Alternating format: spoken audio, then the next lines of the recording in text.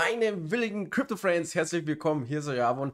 Vielen Dank fürs Einschalten und Vorbeischauen. Freunde, wer von euch neu hier auf dem Channel ist, hier gibt es wöchentlich 2 bis 3 neue Videos rund um den Crypto-Space und natürlich allen voran rund um Ripple und XRP. Und daher haut gerne ein Like und ein Abo natürlich raus, damit ihr wirklich nichts verpasst, und lasst etwas von euch hören in Form eines Kommentars zum Beispiel. Und wie gesagt, bleibt immer aktiv, also auch gerne die Glocke aktivieren. Und Freunde, für euch habe ich heute vorbereitet 10 Tipps, die du als Anfänger wirklich beachten sollst und Fehler vermeiden sollst. Ja, also von daher geht dieses Video eher raus an den Neuen in diesem Space, im Crypto-Space oder allgemein, wenn es ums Investieren geht. Ja, es gilt natürlich auch für Aktienmärkte zum Beispiel. Gehen diese Tipps eher an die Anfänger raus, aber natürlich die Alteingesessenen von uns können sich das natürlich auch geben und anschauen, denn wir Alteingesessen können natürlich auch fahrlässig werden und dementsprechend, ja, Gier frisst Hirn und solche Sachen. Also von daher schauen wir uns die 10 Tipps unbedingt mal zusammen an und freue mich, dass ihr heute dabei seid. Falls du wirklich neu im Space bist und du noch nicht weißt, auf welcher Börse du dich registrieren sollst, dann habe ich für euch hier einen guten Tipp, nämlich meinen Partner Maxi Global. Den Link findet ihr unten in der Beschreibung natürlich, wie alle anderen Links auch. Dementsprechend kommt gerne auch in unsere Telegram-Gruppe rein, da erwarten wir euch mit offenen Armen. Und natürlich zurück zum Maxi Global. Mit meinem Link könnt ihr nämlich 10% Rabatt euch ergattern und das lebenslang auf alle Handelsgebühren, Freunde. Also Kauf und Verkauf von Kryptos und natürlich auch Trading. Die Zocker unter euch haben da auch auf jeden Fall was davon. Und wenn wir schon hier beim Investieren sind, mein zweiter Partner hier U-Token, das frisch gelauncht ist und was es alles kann und macht, das erfährst du auch hier in diesem Video. Hier links oder rechts oben ist ein i. Kannst du dir natürlich gerne nach diesem Video auch nochmal anschauen. Also ich rede jetzt nicht mehr lange herum, sondern let's go, starten wir. Meine Freunde, ich sag's euch, damals gab es noch keine so großen YouTuber oder viele YouTuber und konnte man auch noch nicht so vieles drüber lesen und hören und einfach auffangen. Damals musste man es wirklich noch am eigenen Leibe erfahren und analysieren, was man jetzt da falsch gemacht hat. Aber hier heute wirklich 10 Punkte, also Dinge, die ihr beim Handeln, also Investieren von Krypto, vermeiden solltet. So, kommen wir zu Punkt 1. Setze nie mehr ein, wie du dir leisten kannst zu verlieren. Das erste, was ihr als Kryptohändler vermeiden sollten, ist die Versuchung, mehr zu handeln, als sie sich leisten können zu verlieren. Die Gier nach dem großen Gewinn sollte sie niemals dazu verleiten, ihre Miete, Rente oder Geld zu investieren, das ihnen nicht gehört. Dies liegt daran, dass der Kryptoraum sehr volatil ist. Alles zu verlieren ist eine Realität. Freunde, es ist kein Spielgeld, was ihr da reinhaut. Es geht hier wirklich um Investitionen, um reales Geld, das ihr da reinhaut. Von daher, oberste Priorität sollte bei euch sein, nie mehr Geld einfach in den Space hinein zu buttern oder ballern, wie ihr bereit seid, wirklich zu verlieren. Es ist wirklich eine Realität. Du kannst wirklich alles verlieren. Aktuellstes Beispiel zum Beispiel, der Luna Crash von über $100 ist Terra Luna weniger wie 1 Cent wert jetzt aktuell. Und sehr, sehr, sehr viele haben eben diesen Fehler hier gemacht und sind jetzt wirklich am Rande des Abgrunds, Freunde. Also hier auf jeden Fall aufpassen. Punkt Nummer 2. Hoch kaufen und niedrig verkaufen. Das Hauptziel eines erfolgreichen Kryptohändlers ist es, niedrig zu kaufen und hoch zu verkaufen.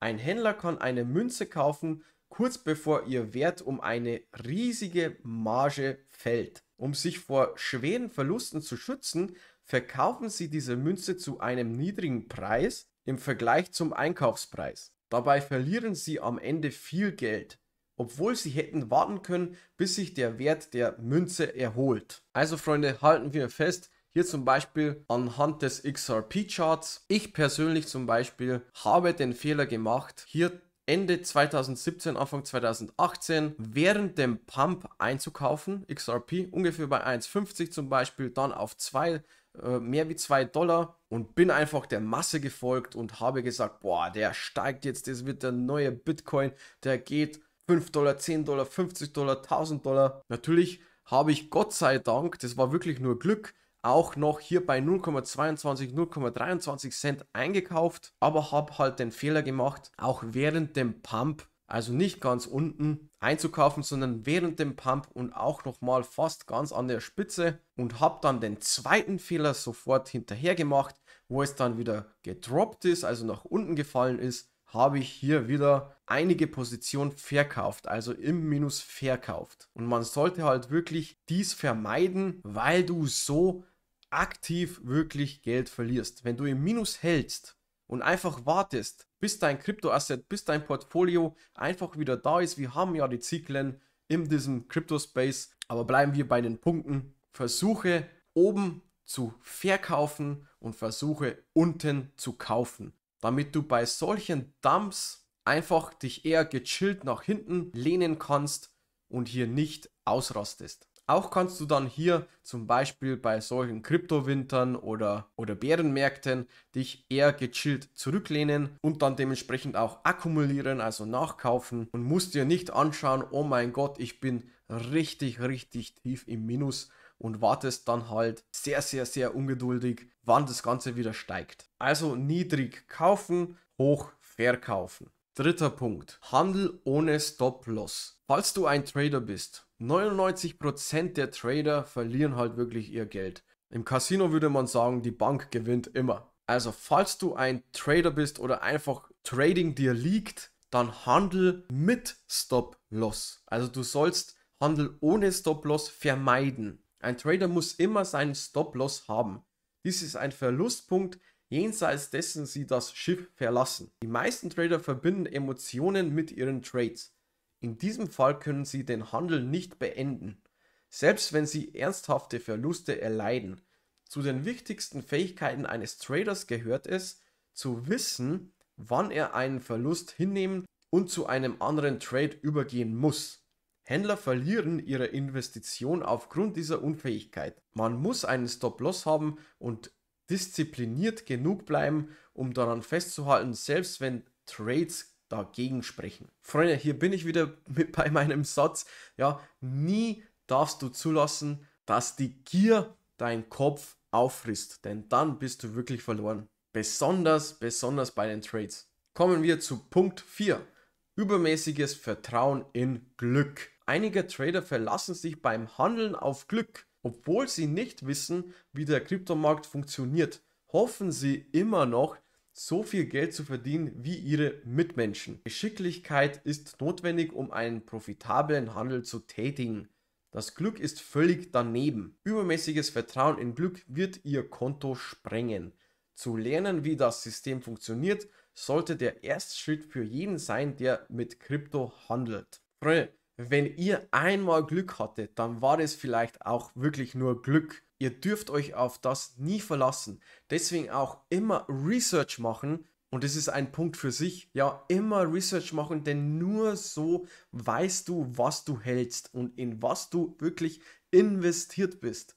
Dann kann der nette Nachbar von nebenan nicht kommen, da kann der nette YouTuber von nebenan nicht kommen, da kann Elon Musk nicht daherkommen, da kann kein Influencer daherkommen und irgendwas sagen, weil er zum Beispiel jetzt hier dadurch Gewinne generieren würde, wenn du jetzt verkaufst oder verkaufst. Nein, du weißt genau, welchen Kryptoasset du warum gekauft hast und was der drauf hat oder drauf haben wird, was der für reale Probleme lösen wird. Und dann können dir Preise, Charts, Influencer, YouTuber, News, somit auch dein Glück, was du meinst, dir nicht dazwischen funken, und behältst die Ruhe über dich selbst und dein Portfolio. Also Glück ist immer eine schwierige Sache, Freunde. Tja, jetzt kommen wir zu Punkt 5, und zwar kaufen Sie billige Münzen. Dies solltest du natürlich vermeiden. Hier sind wir natürlich dann wieder bei Research. Mach deinen eigenen Research. Obwohl dies manchmal funktionieren kann, also da wären wir wieder bei Glück, was wir natürlich aufpassen müssen, übermäßigen Glück nicht vertrauen, ist es sehr selten, dass es funktioniert. Einige Händler kaufen billige Münzen, um Kryptomillionäre zu werden. Ihre Hoffnung ist, dass der Wert der Münze steigt. Unter den Altcoins auf dem heutigen Markt gibt es viele Shitcoins. Ein Händler kann sein Kryptowährungsportfolio zerstören, indem er in billigen Coins investiert. Hier als richtig geilstes Beispiel zu diesem Punkt, vermeide billige Kryptos zu kaufen, ist Squid Game. Ihr kennt vielleicht noch diese Netflix-Serie Squid Game und darüber hat man natürlich dann sofort den Hype mitgenommen und einfach einen Coin gemacht. Hochpumpen lassen und ja, kauft ein und die Serie ist geil und wir nehmen einfach den Hype mit und zack, die Bohne, alles aus dem Krypto-Projekt, wenn es überhaupt ein Projekt nennbar ist, rausgenommen und die Gewinne mitgenommen. Aber nicht du, nicht ich, nicht die Kleinen, nicht die hier eingekauft haben, nicht die während hier den Pump eingekauft haben. Nein, sofort rausgecasht. Die natürlich den Squid Game Coin hier gemintet haben. Also, Freunde, hier immer aufpassen. Das gleiche gibt es zu genügend. Es gibt mehr wie 19.700 Kryptowährungen. Ihr müsst aufpassen. Ihr sollt nicht auf irgendwelche Hype-Coins aufspringen, die wo, keine Ahnung, 0,000000876 paar zerquetschte wert sind und dann denken, mit 10 Euro oder 100 Euro werde ich dann nächste Woche Millionär. Von daher bitte hier auf jeden Fall aufpassen. Es kann funktionieren, aber da wären wir wieder bei Glück. So, da komme ich zu Punkt Nummer 6. Fehler bei der Diversifizierung. Wenn Sie Ihr gesamtes Handelskapital in einen einzigen Trade stecken oder in ein einziges Projekt steckt, kann Ihre Investition ruiniert werden. Experten raten Händlern, ihre Anlageportfolios zu diversifizieren. Das bedeutet, dass sie ihr Portfolio aufteilen sollten, indem sie in verschiedenen Trades investieren. Wenn einer zusammenbricht, können die anderen den Verlust ausgleichen. Es gibt mehr Gewinn zu erzielen, wenn sie ihr Portfolio diversifizieren. Dies liegt daran, dass sie eher gewinnen als verlieren. Freunde, Diversifikation, zu diversifizieren ist sehr, sehr wichtig. Ihr müsst euch das wirklich so vorstellen, ihr kommt vom Einkaufen zurück, habt alle Eier in einem Korb gesetzt, stolpert über eine Bordsteinkante und back. Alle Eier waren in diesem einen Korb, alle sind halt zerquetscht. Hättet ihr es vielleicht in mehreren Körben hineingelegt oder vielleicht sogar noch einen Freund dabei gehabt, der eure anderen Eier separat trägt, also diversifizieren einfach während dem Transport, dann hättet ihr keinen Totalverlust erlitten. Ich hoffe, das Beispiel gefällt euch, aber hier könnt ihr euch auf jeden Fall so ein bisschen alles bildlich vorstellen. Auch bezüglich Research sage ich immer wieder, diversifizieren, ja, nicht von einer Plattform, nicht von einer bestimmten Person, nicht von einer Medienseite, alles wirklich nur von da lesen und hören. Nein, auch dort sollt ihr diversifizieren. Es ist richtig wichtig, denn nur so könnt ihr zumindest das Gesamtbild erahnen. Ja? Von daher, merkt, Diversifizierung so oder so sehr wichtig. So, dann kommen wir zu Punkt 7. Ignorieren der zirkulierenden Versorgung. Dies sollt ihr natürlich auch vermeiden. Marktkapitalisierung und Angebot sind entscheidende Überlegungen beim Handel mit Krypto.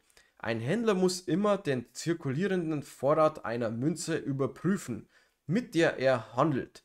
Es ist riskant, eine Münze zu handeln, deren Umlaufangebot so gering ist wie sein Gesamtangebot. In einer solchen Situation werfen Anleger die Münze ab, indem sie ihre Bestände verkaufen. Sie sollten auch den Preis einer Münze in Bezug auf ihre Marktkapitalisierung und das Gesamtangebot überprüfen. Wenn eine Münze ein riesiges Angebot und eine hohe Marktkapitalisierung hat, besteht eine sehr geringe Wahrscheinlichkeit für eine Wertsteigerung. Also bezüglich gesamtes Angebot und Anzahl im Umlauf nehme ich hier als Beispiel jetzt einfach mal Polkadot. Es gibt gesamtes Angebot 1,19 Milliarden und ein paar zerquetschte und die Anzahl im Umlauf sind 1,11 Milliarden. Das heißt fast, das gesamte Angebot ist im Umlauf und kann das Projekt somit nicht gedumpt werden. Also das Projekt kann nicht gedumpt werden. Denn Angebot und Nachfrage ist hier natürlich eine große Macht. Auf jeden Fall solltet ihr bei eurem Research auch auf jeden Fall achten, wie viel Gesamtangebot gibt es und wie viel ist im Umlauf davon. Damit hier die Minter, also die Leute oder die CEOs, die Wale, die das Ganze halt erschaffen haben, sage ich jetzt mal, euer Projekt oder das Projekt nicht in den Keller schießen können, weil sie sozusagen aus dem Nichts hier sehr viele Coins in den Umlauf bringen. Also zirkulierende Versorgung nie ignorieren, meine Freunde. So, jetzt kommen wir zu Punkt 8. Nach leerem Hype. Viele Händler glauben an die Theorie, dass wenn eine Person des öffentlichen Lebens über eine Münze spricht, ihr Wert steigt. Sie werden ihr ganzes Geld verlieren, wenn sie in einem Pump-and-Dump-Kryptowährung investieren. Das Einzige, wovon sie profitieren können, ist ihre eigene Marktforschung über einen Coin. Ja, eigene Marktforschung, somit Research. Macht Research. Diesen Punkt habe ich ein bisschen schon vorweggenommen und nie einem Hype hinterherrennen. Das ist das Dümmste, was du wirklich machen kannst. Der Hype ist irgendwann vorbei. Und das ist halt wirklich, ich wiederhole mich gerne, das Dümmste, was du machen kannst, wenn du einem Dump-and-Pump-Coin, einem Hype-Coin hinterherrennst oder halt wirklich während dem Hype einkaufst. Die fundamentalen Analysen, dein Research ist so wichtig, während du investierst. Es geht hier wirklich nicht um Chips, es geht hier nicht um Spielgeld, um Monopoly-Geld, es geht um dein hart verdientes Geld. Somit mit solchen Hype-Coins, die wo wirklich nur ein paar Wochen, vielleicht sogar, wenn überhaupt, einen Monat, 2 Monate mal andauern, auf einmal ist der Hype vorbei und dein Investment und der Coin selber, das Projekt, ist down, weil der Hype eben nicht mehr da ist und jeder casht aus. So, dann kommen wir mal zu Punkt 9. Handel mit der falschen Börse. Die Verwendung der falschen Austauschplattform ist eine weitere Sache, die Sie vermeiden sollten. Die falsche Plattform kann Ihr Handelserlebnis für immer ruinieren. Sie könnten nicht nur Ihre Gewinne beeinträchtigen, sondern auch Ihr gesamtes Kryptowährungsportfolio verlieren. Daher ist es wichtig, die von Ihnen gewählte Börse auf Sicherheit, Reputation und Sicherheit zu überprüfen. Der Kryptohandel ist eine riskante Angelegenheit und kann zunächst eine Herausforderung darstellen. Man muss fokussiert bleiben, gut kapitalisiert und darauf bedacht sein, den grundlegenden Trading-Prinzipien zu folgen. Es gibt keine Abkürzung, um ein Kryptomillionär zu werden, außer durch geschicktes Handeln. Also Freunde, Handeln auf der falschen Börse kann natürlich auch dazu führen, dass zum Beispiel eure Kryptoassets entweder durch einen Hackerangriff einfach verloren gehen oder Nummer 2, deine Kryptobörse friert einfach die Assets ein und du kannst sie nicht mehr verschicken. Oder die Kryptobörse an sich ist einfach nicht reguliert oder hat einfach einen schwierigen Hintergrund, was Regulierungen in bestimmten Ländern angeht. Sowas muss man natürlich auch beachten. Von daher kann ich euch wirklich ans Herz legen, meinen Partner Maxi Global. Den Link findet ihr wie gesagt unten in der Beschreibung. Und damit ihr auch seht, wie transparent ich selber bin, ja, nenne ich hier auch noch gerne KuCoin. Da bewege ich mich auch noch sehr gerne drauf und wo ich auch sehr gerne handle. Auch hier unten in der Beschreibung findet ihr auch einen Link zu KuCoin. KuCoin ist jetzt auch kein Partner für mich und auch keine bezahlte Werbung. Auf beiden könnt ihr natürlich auch über SEPA oder Visa, Mastercard etc. bequem und schnell einzahlen. Und jetzt komme ich natürlich noch zu Punkt 10, weil wir schon hier bei Kryptobörsen sind. Halte niemals deine Kryptoassets, die du gekauft hast, aus deinem hart verdienten Geld, lasse sie niemals auf den Börsen.